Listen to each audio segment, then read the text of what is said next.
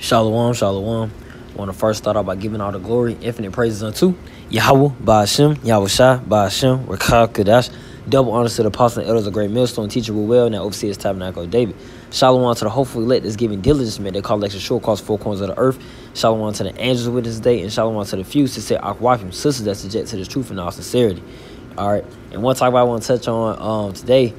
It was a topic touched on many times, a couple times last week about the slave Bible, and it being used, to for the slaves to be obedient to the so-called white man. Okay, trying to basically fit the scriptures to fit their needs. Use the scriptures to fit their needs. All right. Let me start with Ephesians chapter 6. Okay. And Marcus and scoffers also try to use this tactic to come against the scriptures. It's saying slaves obey your master, but you gotta understand the context. You gotta have an understanding, okay, which the masses do not. Okay, but that's why the prophets are used to bring out this word, the men of the Lord. All right, the Hebrew Israelites. Okay, Mr. I go to start Ephesians chapter 6 verse 5. I'm gonna highlight these two. Hold on. Ephesians chapter 6 verse 5. Servants, be obedient to them that are your masters according to the flesh, with fear and trembling, in singleness of your heart, as unto Hamashiach.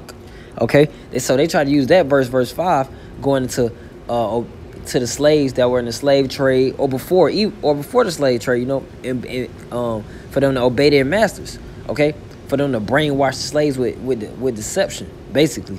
Okay, but it's not referring to that. Your masters according to the flesh, man. All right, well, that will be the apostles and the elders. Okay, with fear and trembling. And singleness of eye is of you being focused, man. Focus only on Hamashiach only. Okay, verse 6. But it also is balanced, though. It's a balance with it, too. Verse 6, as it goes into. It says, not with eye service as man pleases, but as servants of Hamashiach, doing the will of the Most High from the heart. So with sincerity. You're not doing it for vainglory, man pleases, like the church, or for money. Eye service for it to look good. You want to do it out of sincerity of your heart, man. You gotta feel it, and you gotta want it. For this truth, you gotta love it, man. All right. Verse 7: with doing service as to the Lord and not to men. Okay, you doing the work of Yahweh Shem Yahweh Shai, not for man, please, not for vainglory, not for attention. Not to use it as a escape route to get on the so-called white man just because you hate them, or get on these 2/3 niggas that's out here, because you can see it, man, with some congregations. We can see it, man. We witness this. All right, and that's just come with experience. All right, verse 8.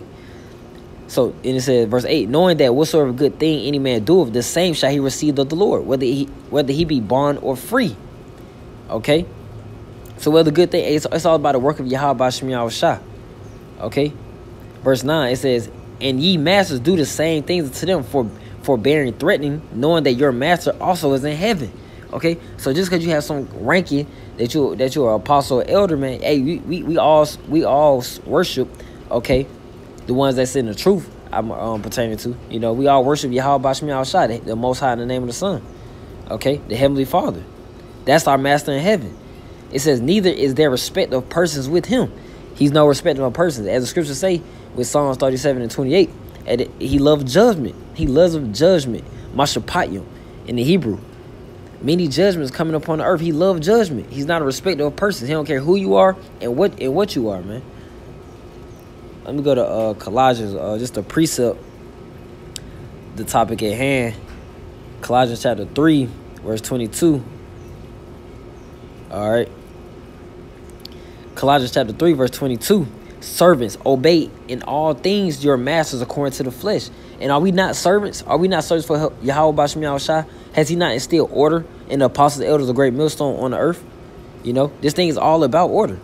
Okay, and it says again, not with eye service as man pleases, but in singleness of heart, fearing the Most High.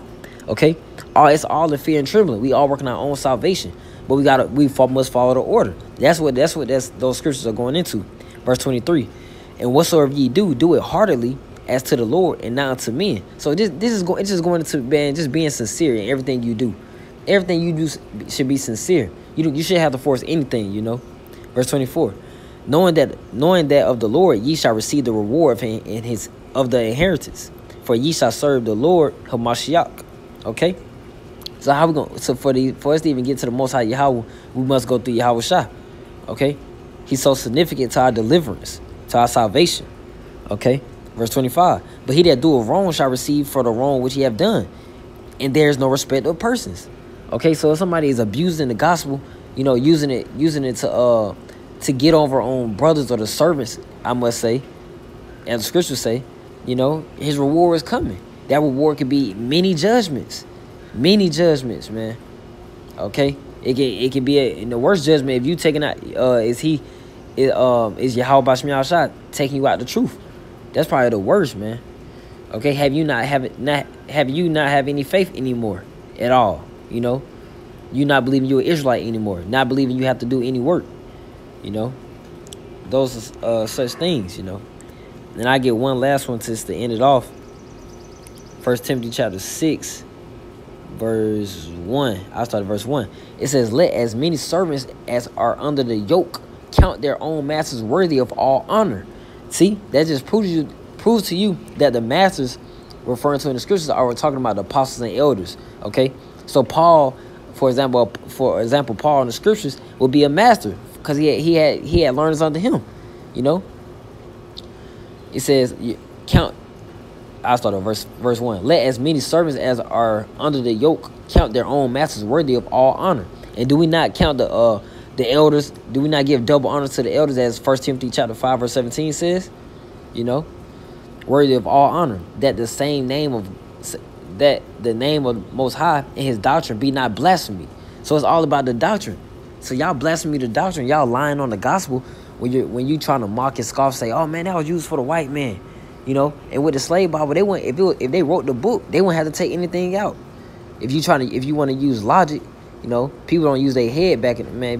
Our people don't use their head, man. They just take anything what the so-called white man give them or what they hear. Do no research themselves, man. All right, but that's why we call you niggas and you 2/3 women. No, 2/3 niggas and nigga women. You know, simple. You know, the blacks, Hispanics, and Native Americans, our people are destroyed for the lack of knowledge, man. We simple as hell. You know. We too prideful, arrogant for no reason. But all that is about to come to an end. And it's going to be beautiful because we're going to see you fall. And we say that too because the scriptures speak about seeing your enemy fall. Living to see your enemy fall. And that's what we're preparing to do. Live to see our enemy fall.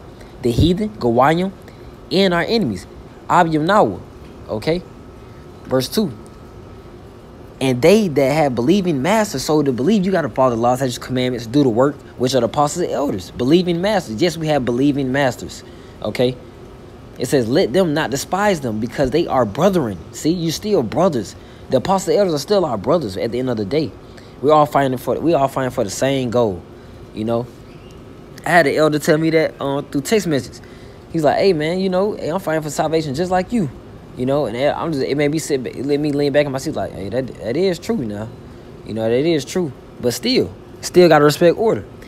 It says, but rather to them service because they are faithful and beloved, partakers of the benefit. These things teach and exhort, okay? The apostles and elders edify and they exhort, exhortation. They encourage, they motivate through their lessons, you know, through their teachings, through them being an example in this walk. You know, all things, man. So that's what that topic is really going into. I just want to touch on that, you know, right now because it came on my mind a couple days ago. You know, came on my spirit, so I just thought to bring it out. Okay, because Marcus and Scarfer, they'll try to use that tactic. These fake conscious groups try to use that tactic to try to come against the scriptures. But hey, you can't do it once we truly bring out the true understanding of the scriptures. You can't do it, man. You just can't. The truth is the truth, whether you like it or not. A lie is a lie, even if everybody believes it. You know? And the truth is the truth if even only one believes it. All right? Okay, and this is your brother Shamak, and I'll end out by giving all the glory, infinite praise unto Yahweh, Ba'ashem, Yahweh Shah, Ba'ashem, Rakha Kadash. Double honors to the apostle, elders, great millstone, teacher, will well, see his tabernacle, David. Peace, love, and safety to the hopefully elect that's giving diligence, man. They call like shore across four corners of the earth. All right, Shalom, man. Mawaf ball. Keep the faith.